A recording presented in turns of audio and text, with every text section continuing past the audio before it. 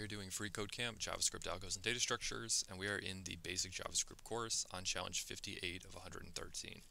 So today we are going to learn about Boolean values. We're going to understand Boolean values. So another data type is Boolean. Booleans may only be one of two values, true or false. So that's a Boolean, true or false.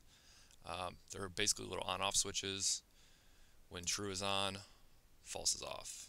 The two states are mutually exclusive, so it can only be one of these two values at a time. They're never written in quotes. True or false in quotations is just a string, is what this is saying. So we just want to modify this function so that it returns true instead of false when ran. Okay, so welcome to Booleans. It's returning false.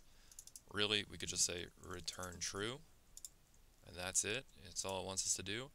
But if we reset the code for this, we could just say return not false as well.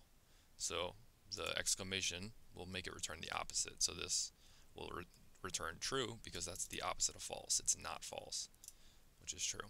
And the same goes vice versa.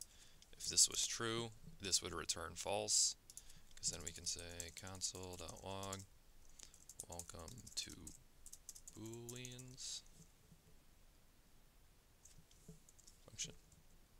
And it's returning false because that is not true.